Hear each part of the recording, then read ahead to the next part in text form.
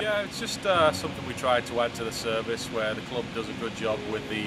player development and the competitive aspect of things in tournaments and leagues and games, and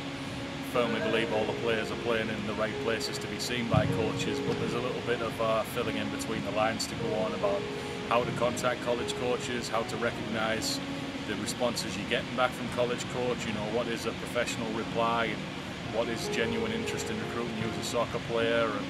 you know, what's a realistic timeline that coaches should be asking for information and what kind of information, and you know, just trying to educate families a bit more in the process. It can vary by division. I would say typically with our kids, the U17 year would be the identification year. They'd be identified by a coach, they'd be going back and forth by emails, possibly some phone calls, there'd be invitation to ID camps, there would be visits to the campus to look into the academics of the school, meet with the coach face to face, and it's more of an ongoing process. You know, coaches have big lists of players that they look at, and you know, even at the standard D3 school, our players will be in there with pools of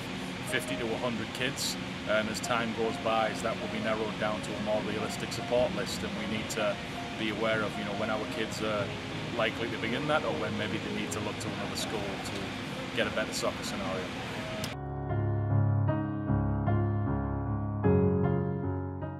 I think you start the process by joining the club, to be honest with you. I mean, you know, to be playing the game year round, to be doing the practice sessions and the games and the tournaments is the foundation of it all, because you are a soccer player at the club level. And then as far as the college goes, you can't just wait to see what colleges come to you.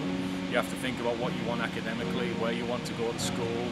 what you're looking for in a campus, how big do you want the school to be, and then when you've made those decisions, start contacting coaches from those schools, and then the ideal scenario is they come watch you at a tournament, play for the Phoenix, and the wheels are set in motion, and then things are an ongoing process from there in terms of conversations you have with a coach, where your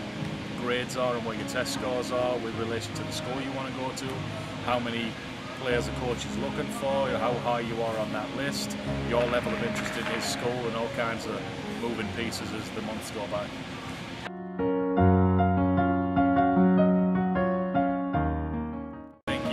At a college in terms of where you're going to live your life and go to work every day for 4 years. So I think soccer only is a superficial way to look at things. You have to think of the environment you're going to be happy in,